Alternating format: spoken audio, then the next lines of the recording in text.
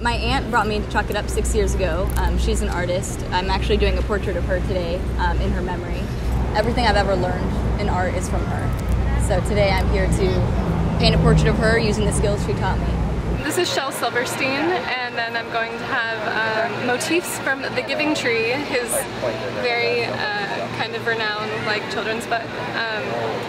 I love him, and despite that I'm not 6 years old anymore, I still read his poetry books and listen to his music.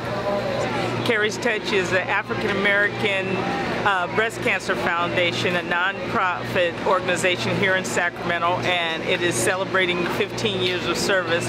The founder of Carrie's Touch is Tammy Denise, Reverend Tammy Denise, and she is a two-time breast cancer survivor. The fact that it is doing such good things in the community means a lot to be able to represent them during Chalk It Up each year. This is our chalk art that we did. That was Evelyn's idea. Evelyn and her mother came yesterday and were inspired, and so we decided to come down today, and she had this whole plan. She was really excited to come down today and put it down on chalk.